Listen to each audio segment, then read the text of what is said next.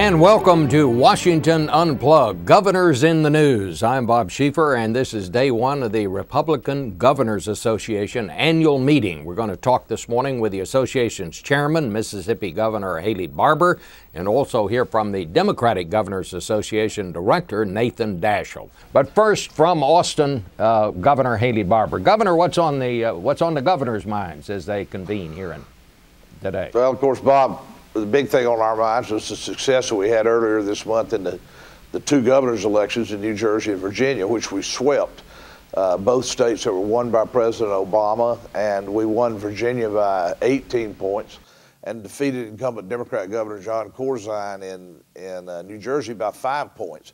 We feel like these are not only important victories in and of themselves, but really give us momentum and a springboard into the critical 2010 elections when there are 37 governor's races, I think 36 senators, and the entire House of Representatives are up.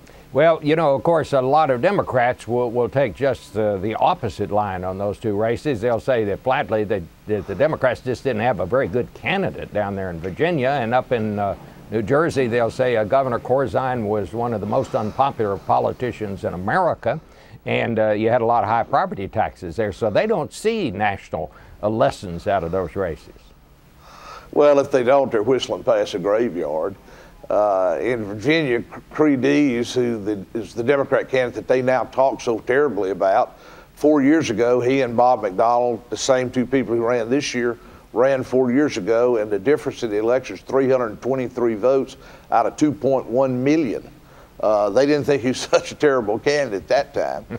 And it is true that, you know, races against incumbent governors are referenda on their records, and Governor Corzine's record wasn't good. Very high unemployment and extremely high taxes. But I'm going to tell you one thing that is being missed by some people is that Bob McDonnell, the Republican in Virginia, and Chris Christie, the Republican in New Jersey, were talking about the issues that are on people's minds, primarily jobs and economic growth, all this spending that's going on in Washington, the enormous debt being run up. And what was Washington talking about? Well, for 6 months they're fixated on health care reform, a bill that's unpopular, going to drive up the cost of health insurance, cut Medicaid spending $500 billion, raise taxes, and yet people back at home are saying, why aren't they focused on jobs? We need to be focused on jobs. A lot of Democrats, after the elections back a couple of weeks ago, said this is a wake-up call. The American people want us focused on jobs, not on health care reform, not on energy policy. Let me ask you about some current events going on right now.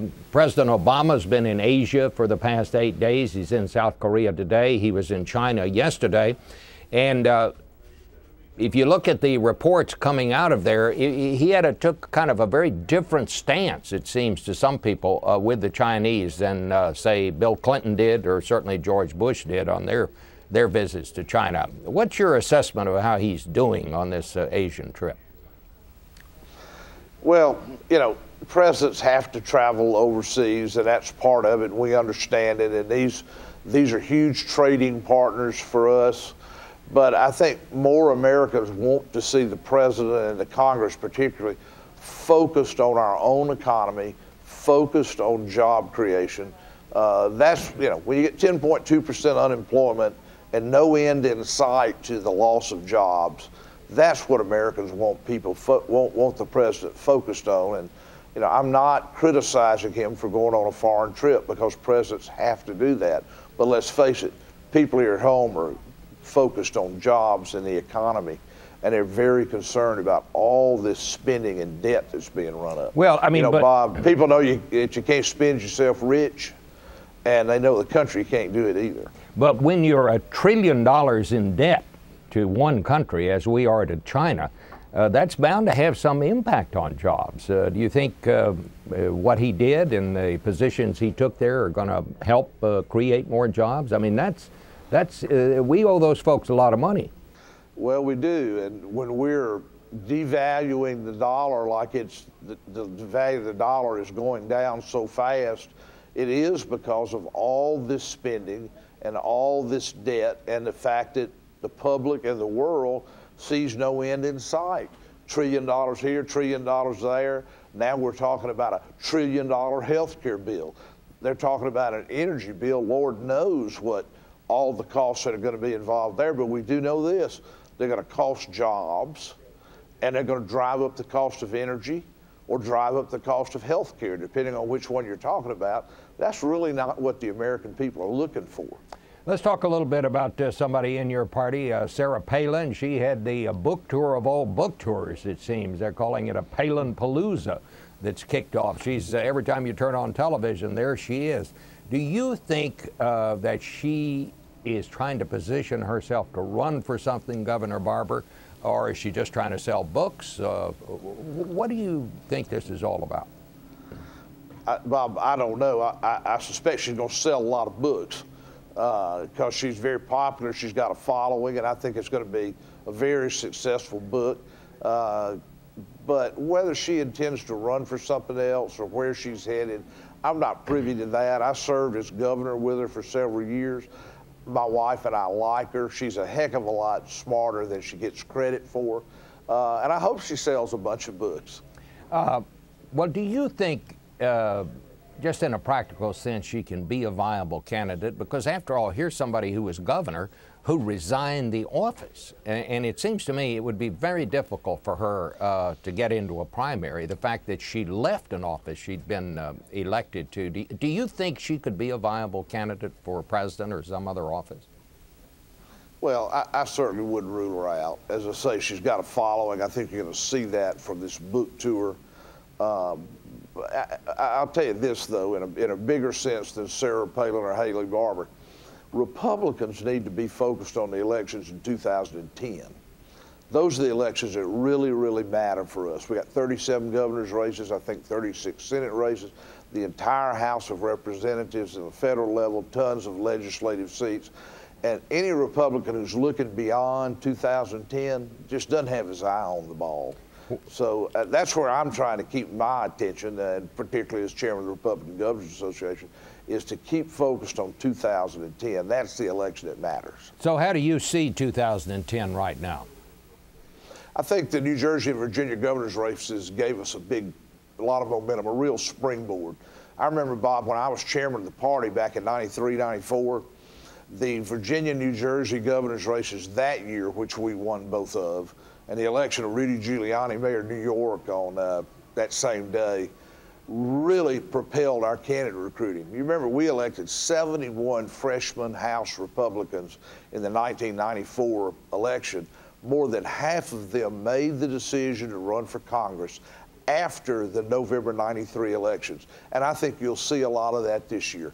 A lot of people who've been thinking about running will say to themselves, well, if I'm ever going to do it, now's the time. The wind's at our back. Our volunteers are excited. Our leadership's motivated. Our donors are seeing hope, and so they're getting out their checkbooks.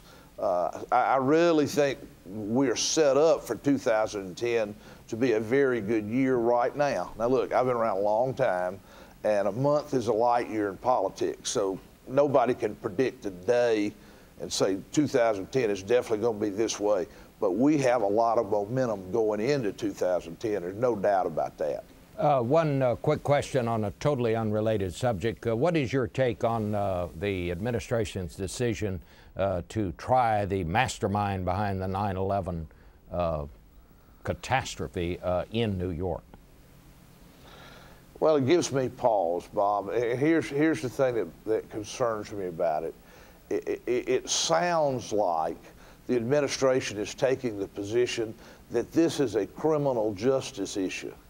And the war on terror is not a criminal justice issue. It is a gigantic military issue. Last week, with 3 other governors, I visited Mississippi's troops in Iraq and Afghanistan. I got 4,000 Mississippi National Guard in Iraq and Afghanistan today, and it is not a criminal justice issue. And I hope this is not a signal that the administration is going to treat it that way. And I'm not being accusatory or saying that's what it is.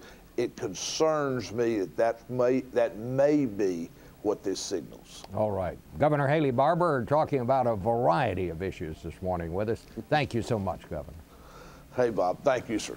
And joining us now here in the studio, the Executive Director of the Democratic Governors Association, Nathan Daschle. Mr. Daschle, my guess is you have a slightly different take on some of the things that Governor Barbour was talking about. Indeed. Let's talk about these governor's races in New Jersey and in Virginia. He says that you're whistling in the dark if you think that those don't have implications for Democrats in 2010. Well, nobody knows how to turn a phrase like Governor Barbour, that's for sure. But I do disagree with him on the import of these elections. Virginia and New Jersey were about two things: Virginia and New Jersey. These states have gone against the White House for decades. There's truly nothing out of the ordinary that happened in 2009. So we walked into this election year knowing that these would be very difficult races to win. We were, of course, disappointed that we lost, but certainly not surprised. This was a trend that we had seen, as I mentioned, for decades.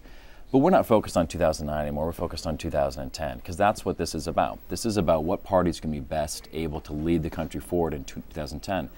And as Governor Barbour mentioned, we have 37 races next year at the state level. 21 of those are open seats. So there will be a real battle for philosophies and a battle for over which party has the best ideas to lead this country forward. And on that score, I'm confident that the Democrats will prevail.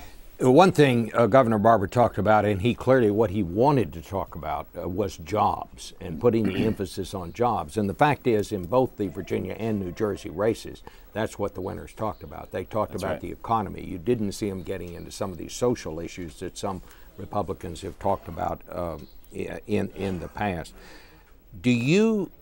Why didn't Governor Barbour, I tried to get him to talk a little bit about President Obama, and what's going on in Asia. And again, he turned it back to, he said, no, it's nice, presidents have to go overseas, right. Which was kind of an interesting comment, but he said what Americans want to know about is jobs.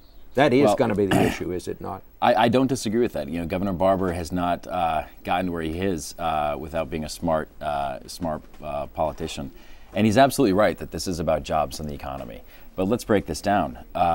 What the Republicans are offering, I don't think Americans are looking for. I mean, they are thumping their chests about a GOP comeback. This is a Republican resurgence. The GOP comeback is literally a coming back of the same ideas that got us into this, the worst economic crisis since the Great Depression. And on top of that, it's actually literally the same leaders. It's John Kasich, it's Sam Brownback, it's Bill McCollum, it's Rick Lazio. I mean, these are the same people, the same ideas that voters rejected clearly in 2008. Progress takes a little bit of time. President Obama has been in office for less than a year. Our governors are working with him every day to make this country better. And, I think you see it on the state level, too. There's a real difference in leadership. Governing Magazine just named the best governor in the country. You know who it was? It was a Democrat, Martin O'Malley from Maryland. Of the 7 states with AAA bond ratings, 5 of those have Democratic governors. So there really are differences at the state level. And I don't think the comeback of the Republican philosophy is going to be what Americans are looking for next year. I guess I have to ask you the obligatory Sarah Palin question. It's not really a question. I'll just say Sarah Palin. She's, no question, she's a cultural phenomenon. And I would never have predicted that we'd still be talking about her today to the degree that we are. But I don't think, I have a hard time taking her seriously as a political leader. I do think that she is emblematic of the struggle in the Republican Party for the heart and soul of the party.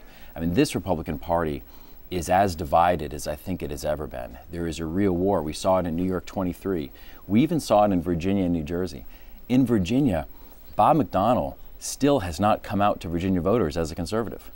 Once he does, they're going to be in for quite a shock. Chris Christie could not have put out less of a clear plan or idea of how he wanted to lead the state forward. So in neither case was there some affirmation for their ideology. But I do think you see a real struggle for who's in charge of this party, who are its leaders. You've got Michael Steele, you have Governor Barbour, Rush Limbaugh, Glenn Beck, Sarah Palin. You have a lot of people trying to be the leader of this party. Final question, because I know a lot of our viewers are probably asking themselves, Daschle. Are you any kin to Tom Daschle, they're asking? That's my father. Yes, well, I knew that, of course, but I must say, listening to you, I almost could hear your dad. I take that as a compliment. Thank you. Some of your answers. Thank you very much, Nathan. Thanks for letting me be here today. Okay. Thank you for watching Washington Unplugged. We want your input. Do you think the New Jersey and Virginia governor races signal Republican gains in 2010? Leave your comments below this video. I'm Bob Schieffer. Have a great day.